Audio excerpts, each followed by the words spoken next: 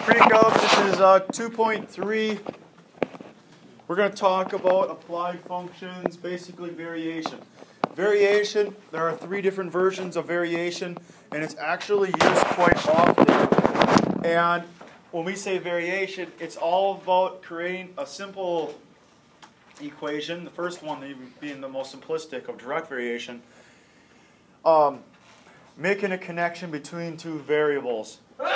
Bless you. Thank you.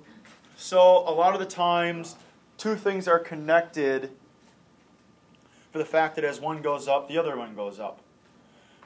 Sometimes they're related inversely, as in when one goes up, the other one goes down. And then there's a combination of the 2 that they call joint variation. So we're going to do with direct variation, inverse variation, and joint variation. And so you guys have all done this before. And direct variation is just when one quantity is a constant multiple of another. So basically they both go up or they both go down together. So the definition that they have is that if the quantities x and y are related by the equation y equals kx, that's direct variation, for some constant k that does not equal 0. Because if k equals 0, then it'd be y equals 0, and then that's just a horizontal line. We say that, and there's 3 different ways that they say this. Y varies directly as x, y is directly proportional to x, or y is proportional to, or at x, wait. Oh yeah, is proportional to x. Sometimes they just took out directly proportional and just said proportional to x. Those are both the 3 different ways the book is going to recognize this as. You're going to see that in your wording, and therefore you'll have to automatically say that's y equals kx. And then what they're going to do for all of our problems, guys, it's going to say it's directly related, it's going to be inverse related, or jointly related, and then therefore you know which equation you're going to use. It's going to then give you the 2 variables. It'll give you an x and a y value, so therefore you can solve for k. Down below here, the constant k is called the constant of what? What's the big word that's almost in every single one of those definitions up there? Directly. Proportion. That's the wrong one. That's the whiteout. Okay.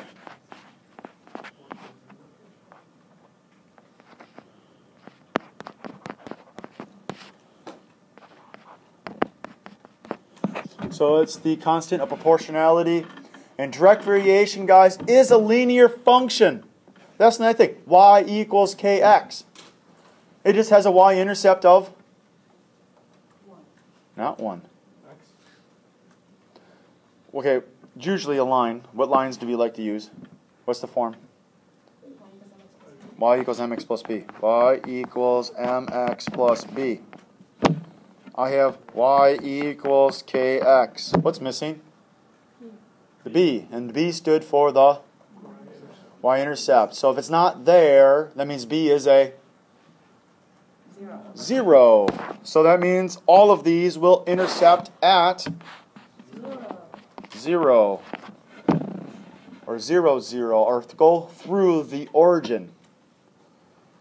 If you guys remember with a lot of your, even your scientific type of things that you guys do your research on, a lot of times some variables can be at 0, like time 0. You'll have nothing at 0, or temperature 0. And so a lot of things we can force to go through the origin. So maybe direct variation is a very good model for that. Sometimes it's not.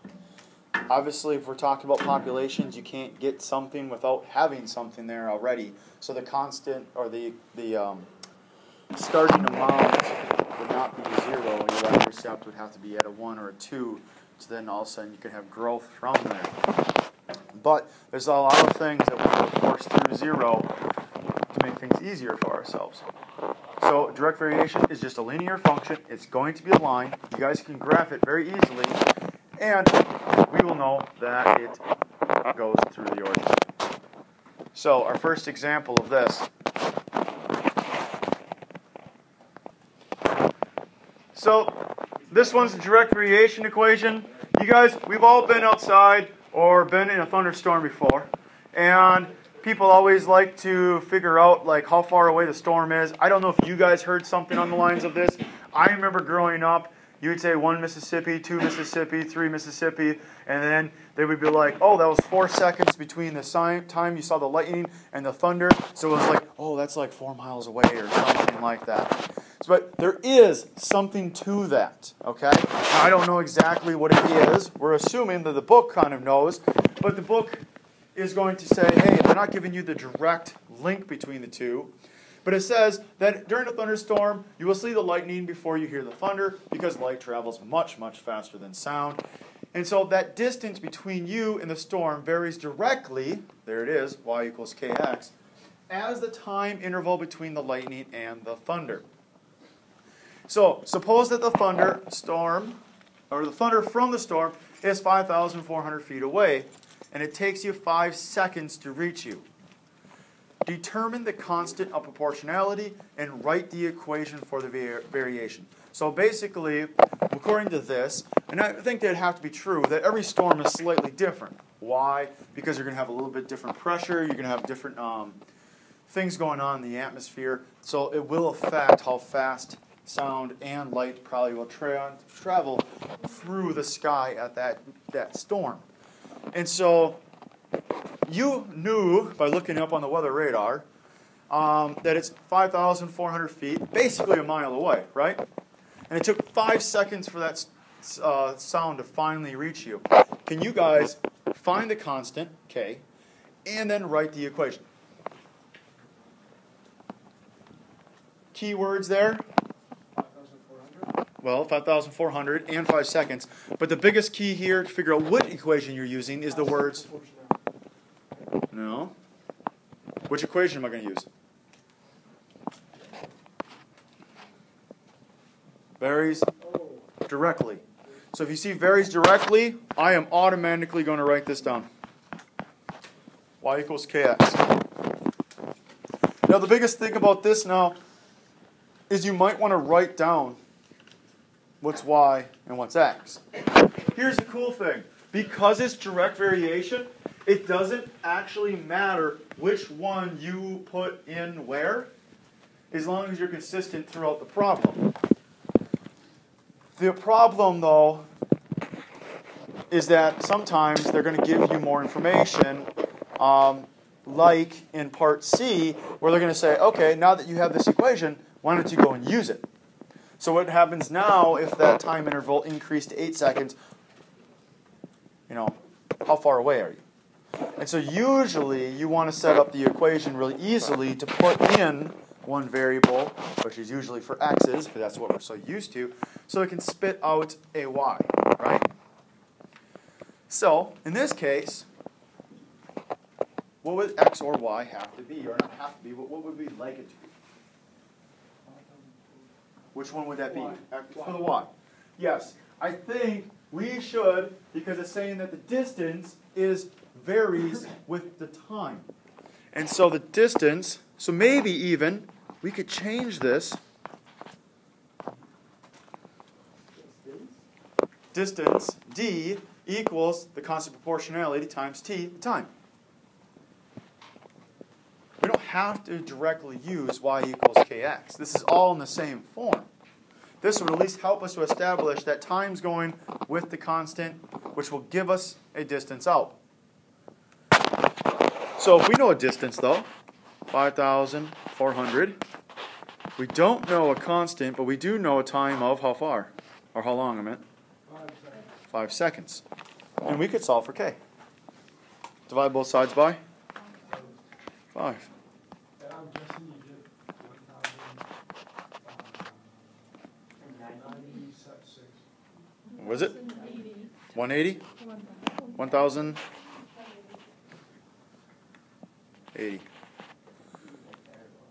So, the constant, actually, guys, is like a rate. It's 1,080 feet per seconds. Because, if you remember correctly, that 5,400 is feet, 5 is in seconds, so that'd be feet per second. So, great, we found this constant. What does it mean? It means 1,080 feet per second, but that's not the equation. That's just the constant.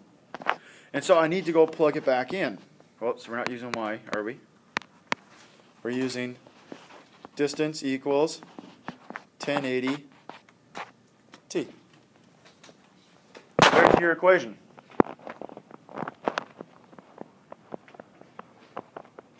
I'm actually answered part B, part of it. We didn't make a sketch yet. If I had to graph this,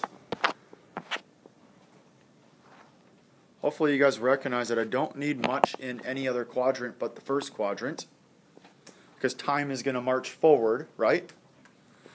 So 1, 2, 3, 4, 5, 1, 2, 3, 4, 5, 6. Can I just go by thousands here? And we'll go by 1 second, 2 seconds, 3 seconds there. So, at time 0, how far away is the storm? If all of a sudden you saw the lightning and it goes right away. That means the storm's right above your head, right? So, 0, 0 would definitely be one of them.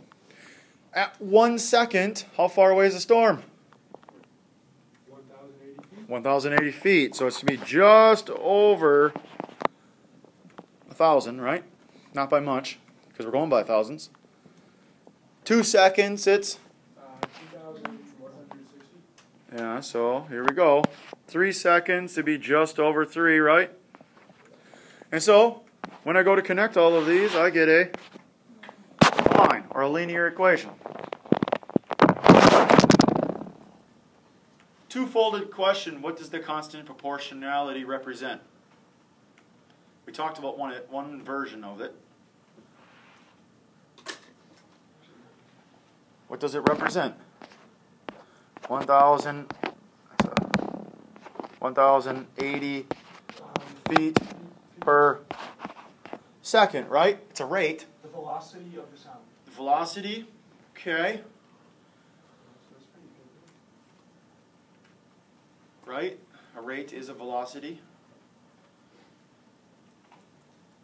But on the graph, what does it represent? What are we using it as? The y value. No. I heard someone almost say it. Slope. I go up and over. I'm going up 1,080 feet for a 1 second. And then I do it again. Then I keep stepping up. It's a slope.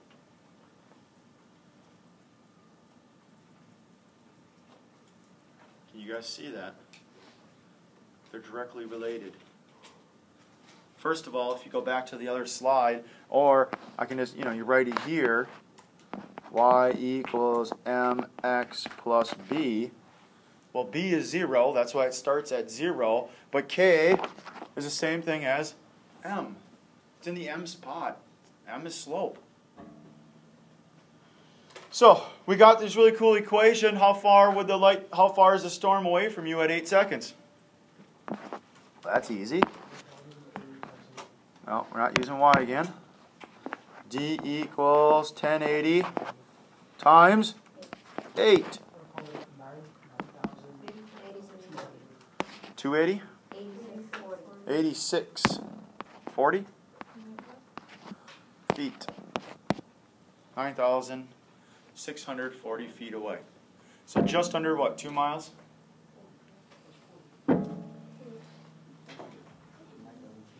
So there is something to the old tale of counting 1 Mississippi, 2 Mississippi. 8,000. That's a bad 8.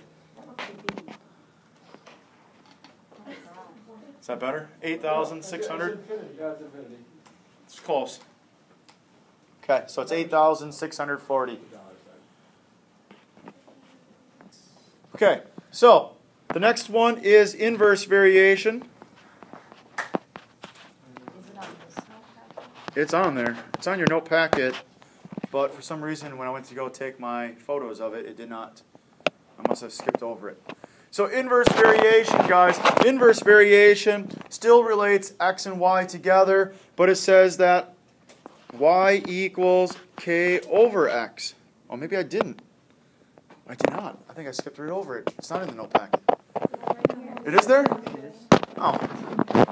For some reason, okay. I don't remember doing the k divided by x. Okay. But inverse variation is y equals k over x.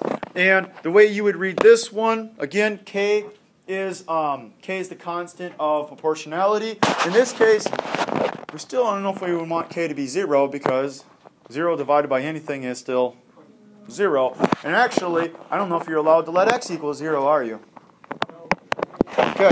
So, you would say y varies inversely as x, or you could say varies inversely proportional as x. So you can kind of bring that proportionality type word in there as well. Most of the time, I'm just going to say y varies inversely as x. When you see that, anywhere with the inversely, varies inversely, you will write y equals k over x. Okay? If we can handle that, we should be able to say, as soon as I see that in the problem, again, same process. They're going to give you an x, they're going to give you a y, solve for k, and then you can use that equation later on. So the real life applications of this is Boyle's law. States that when a gas is compressed at a constant temperature, so now we're holding it to temperature constant.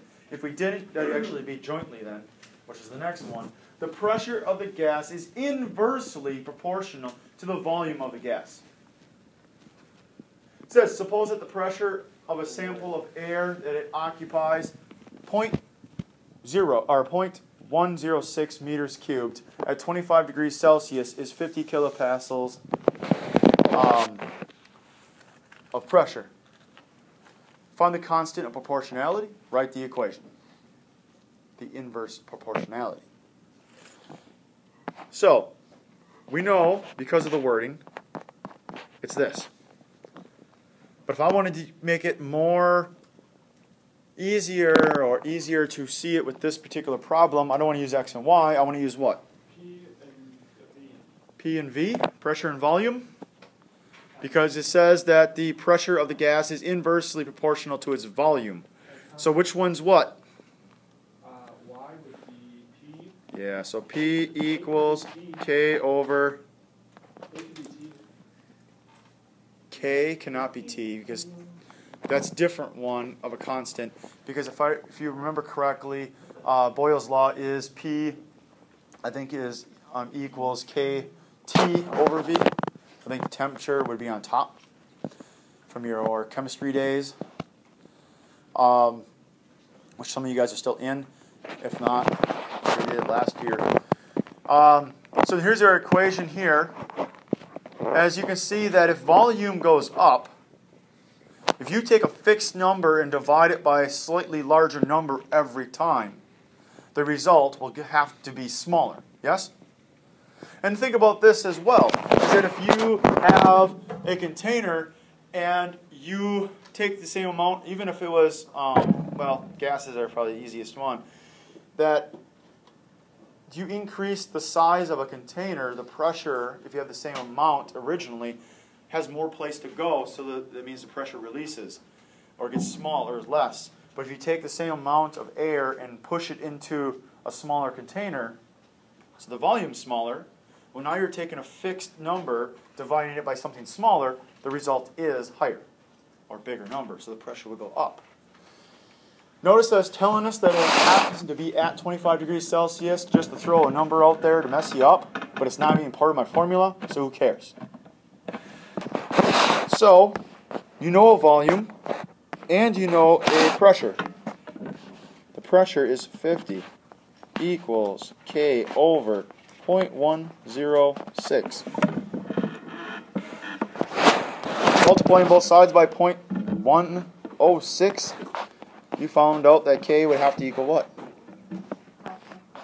5.3. Ooh, does anybody have a label for this thing by chance?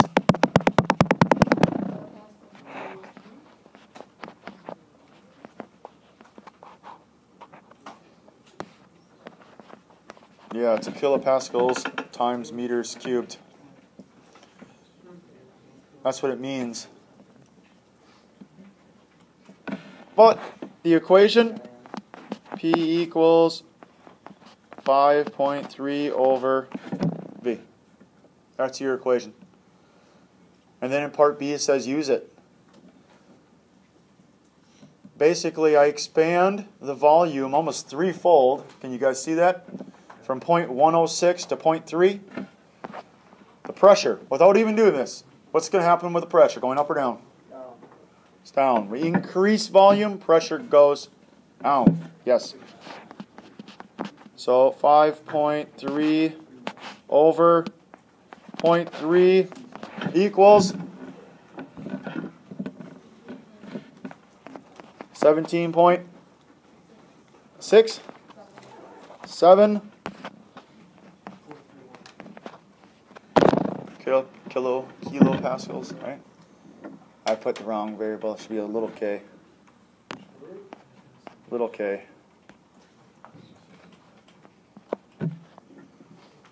Okay, is there any questions to that? These are all they're that easy. You just got to make sure you use the right equation. Watch your wording. And the last one, you don't even have to solve for it. It just says write the equation.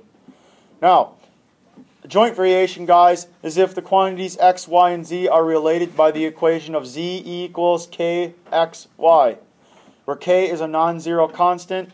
We could say z varies jointly as z and y, or sorry, it must be x and y, not z and y.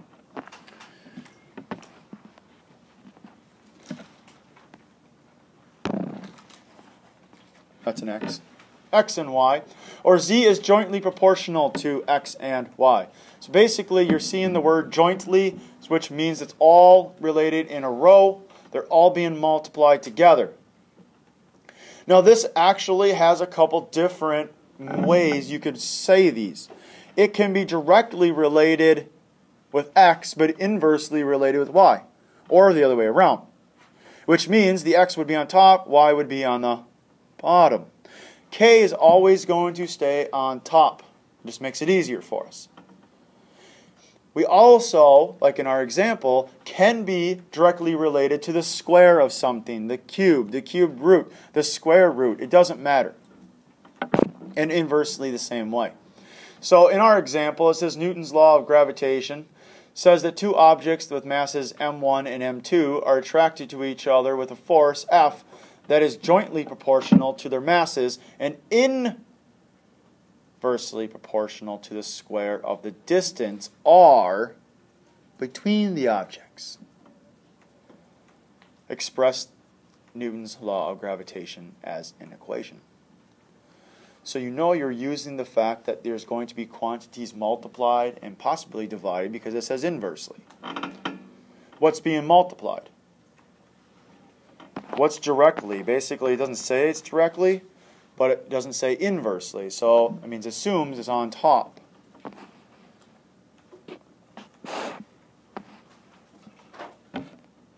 So we are looking at something that looks like this, somewhat. Z equals k x y. I got a mass m1 and m2 and an r, which is a distance between objects.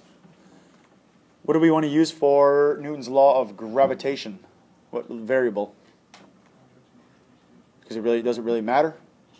G for gravity. We can use that. So the gravity will be affected by a k, a constant. What else? What about their masses? Well, it says that two objects. With a force F. So actually, we shouldn't be using G. We should be using F, right? Or force. Gravitational force.